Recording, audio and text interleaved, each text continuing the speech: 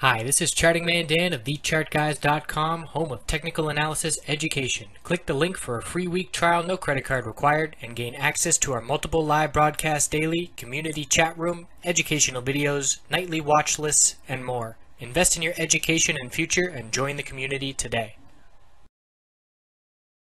Hello everyone, looking at VRX. Congrats to the Bulls and congrats to the Bears, and hopefully anybody that was a Bull got stopped out long ago, hopefully. So, VRX on the daily time frame, we had bearish news today at the end of the day, investigation, whatever it is, big time bear dump on high volume. Looks like some inside info on Friday as we see a big dump on big volume then as well, and there were so many exits on when to get out here in terms of being a bull.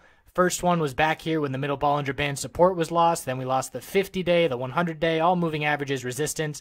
Then even if you're still in, we built a base of support, 2120, traded sideways, bulls trying to get it together to see short-term upside.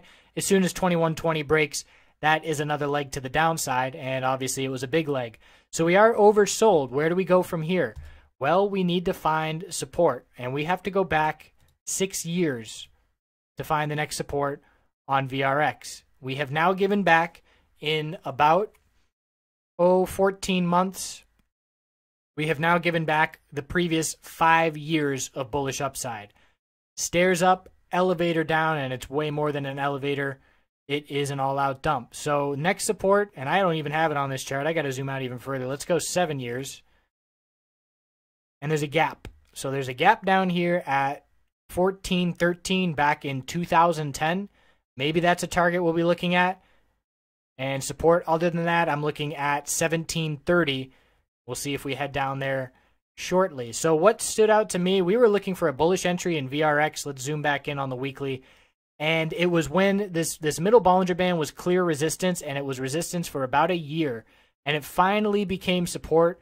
So this is when I started paying attention to VRX, looking for the bulls. And I wanted entry on a back test and hold of the middle Bollinger Band support, because the bullish break happened. Now I want proof of that strength on a back test and hold. So we did see a bullish reversal hammer form off the 10-week moving average support. That's when I started really paying attention, pointing it out to members, saying, get ready, we might be looking for a bullish entry here if we get any follow through on this candlestick. Obviously we didn't. Fortunately we didn't. And we lost that middle Bollinger Band support the next candlestick. Absolutely no follow through for the bulls. And then we've seen 5 weeks in a row of straight downside since then. So that was the warning flag that the bears were in control when the bulls could not form a higher low and try and reverse that trend by holding the middle Bollinger Band. And a similar play is Twitter. And Twitter gained that middle Bollinger Band as support after it was resistance for months and months and months. And here's the difference.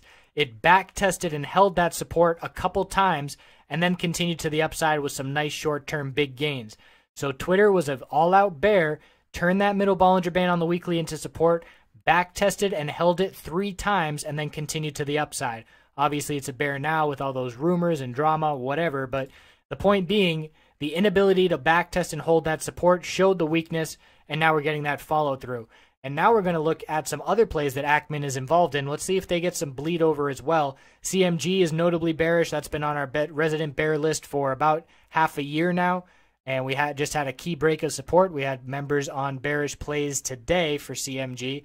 So watching to see if Ackman is going to go bankrupt. So we'll see from here. Obviously, VRX bears are in full control.